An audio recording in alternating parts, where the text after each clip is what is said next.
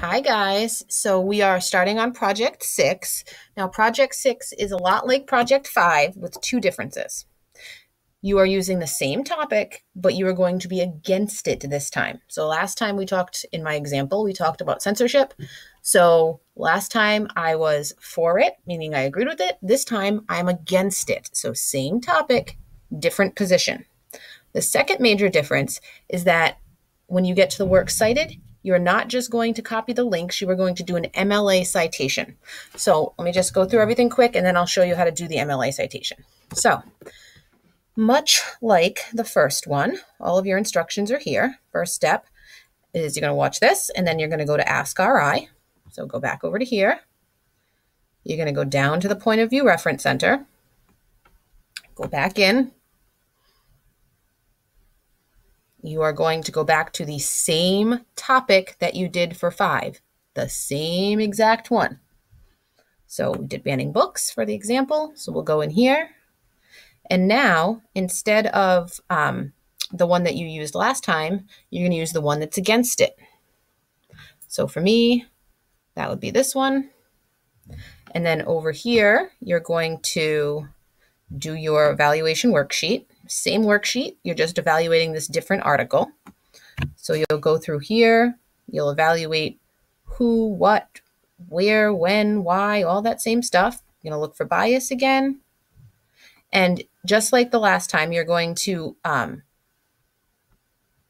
be making a little presentation that has some couple paragraphs on your topic. So here's a place for you to do your pre-writing. So, oops, back to this. So that's what you're going to do for that. Then the next step is you're going to look at your rubric, and it looks very much the same as 5 because it's pretty much the same project. You're just doing the opposite opinion. So you're going to do Prezi again. So you're going to have the first slide with your name and a picture that represents your topic.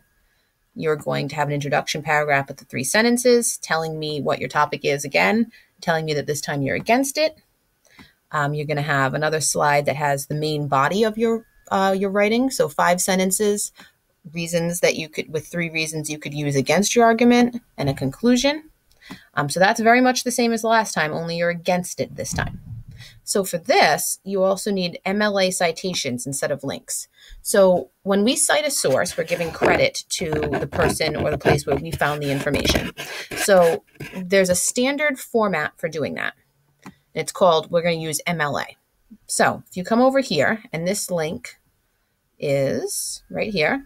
So you go to that link and you're going to come to this. This is the MLA citation machine. So I'm letting you guys do it with this so it's a little easier for you. You fill in all of these boxes. So the first thing it needs to know is the article title. So let's go back to the article.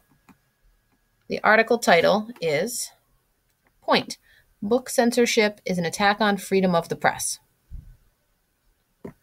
So I will copy it, come back over to here and put it in. Now it wants to know the author, the contributor. So go back over here. And we can't just copy and paste it because it's not in the right order.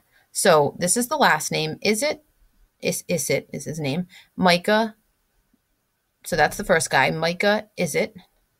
And then C. Ames Cushman is the next one. So there are 2.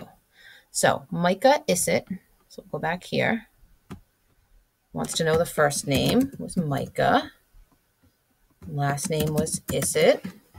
And then there were 2 authors, so we'll add the other one. C. Ames Cushman. So C. Ames Cushman. Now it wants to know the website title. So go back over here. The website title is Points of View Reference Center. So we can copy that. Put that in there. Wants to know the publisher.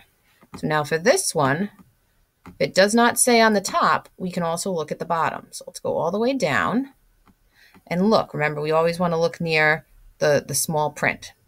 So wants to know the publisher. So property of Great Neck Publishing. So sometimes you got to read and think about it. Publisher, something called publishing, that would make sense. We'll put that in. The URL is the website address. we go back up to the top, this right here is the website address. So we're going to copy it, put it in. Now, it wants to know the date that it was published. So, looking around, I don't see anything specific on the bottom. So up at the top, we have this date, March 1st, 2016. So we'll put that in. So March, year was 2016. Now the date that it was accessed means the date that you looked at it. So that's, if you looked at it today, you hit today. And then you hit create citation. So what you get here is your citation. So they've put the names of the authors, they've put the name of the article, the website, all of that. They put it in a standard format for you. So you didn't have to figure out how to do it. All you had to do was fill in the blanks. So this is what you copy and paste, and you're going to put onto your Prezi under citations. This is an MLA citation. You're going to need one of these for every site that you use for this project. So you'll have one for AskRI, and then you might have other ones for other websites.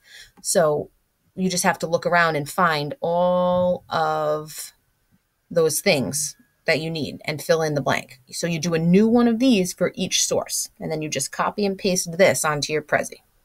And then just like normal, when you're done, you're going to attach the Prezi just like you did the last time. And then you are going to submit your project. So if you have any questions, just let me know. Remember, you're using the same topic, you're against it this time, and you need MLA citations.